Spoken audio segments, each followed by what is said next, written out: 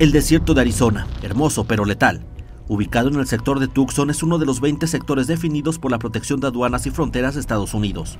En los últimos 3 años se disparó el flujo de migrantes pese a los riesgos en la zona. Implica 262 kilómetros de frontera y 90.000 kilómetros cuadrados de vigilancia. Oficiales de la Patrulla Fronteriza reconocen que la migración entre México y Estados Unidos no cambia por factores sociológicos, sino es controlada por la delincuencia organizada. Un tiempo hacen pasar a los migrantes por la frontera de Texas o California, después a otros puntos sin importar los riesgos. Las detenciones de migrantes en Arizona aumentó desde la pandemia. De octubre a marzo de 2024 suman 366.000 aprehensiones. Hay tramos de la frontera con muro, pero en otros la barrera es el desierto mismo.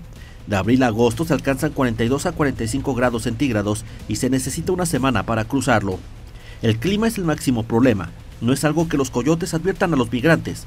Les dicen que con unas horas de camino llegarán a Phoenix, que en realidad está a 189 kilómetros. El aumento de migrantes deriva en un incremento en muertes, en promedio 200 por año, 193 en 2023. Por el clima, los cuerpos de los migrantes quedan momificados o reducidos a osamentas en cuestión de días. Decomposition changes depending on where people die and in what environment they're in.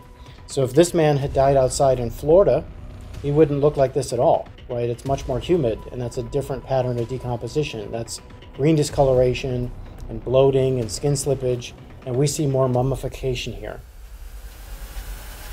Los forenses hacen pruebas y corroboran bases de datos internacionales para identificar los restos. Buscan documentos que ayuden a identificarlos. También utilizan cámaras infrarrojas y químicos para revelar tatuajes o huellas dactilares. En otros casos, muestras de ADN. Son pruebas costosas que no son cubiertas por el condado de Pima o el gobierno de Estados Unidos, sino fondos que otorgan los países que expulsaron a los migrantes y en otros casos organizaciones civiles. Al final, la mayoría de las autopsias no concluyen las causas de la muerte. El segundo elemento de fallecimientos fueron los factores climáticos y tercero los accidentes viales. Desde 2017 los migrantes usan nuevas estrategias para evadirse. Por ejemplo, los hacen camuflarse, les ponen alfombra en los pies para no dejar huellas o trozos de llanta para que la patrulla fronteriza piense que son rastros de vehículos. Las botellas de agua se pintan de negro para evitar reflejos que alerten los recorridos aéreos. El uso del camuflaje es problemático porque en caso de requerir ayuda se vuelven una aguja en un pajar. Se detectó también que los coyotes ya no cruzan la frontera con los migrantes, sino que usan la tecnología. El tratante se desentiende si el migrante llega o no a su destino. But now they've got the phones. The guide doesn't cross with them. He stays in Mexico where he's safe. They'll guide them by phone.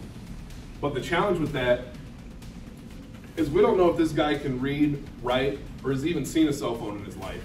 Now he's been given that phone, told follow these instructions.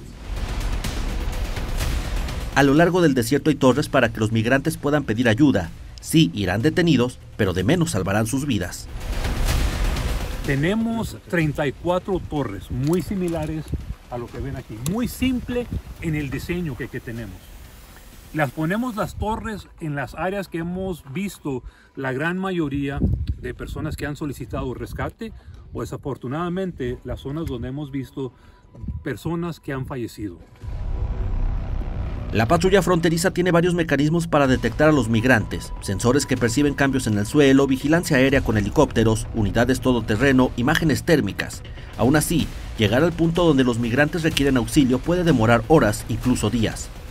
El desierto es una trampa mortal y aún así con engaños los coyotes llevan a los migrantes por esta zona de Estados Unidos.